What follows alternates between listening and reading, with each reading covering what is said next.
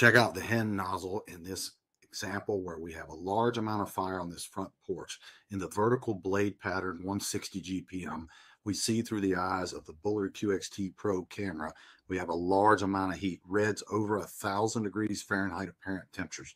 The vertical blade pattern completely obliterates the amount of heat and fire on this front porch, allowing the firefighters to quickly advance to the opening and move and flow as they get into the opening and hit move again briefly, and then they get to the back of the compartment and they knock it down with another 14 seconds of application.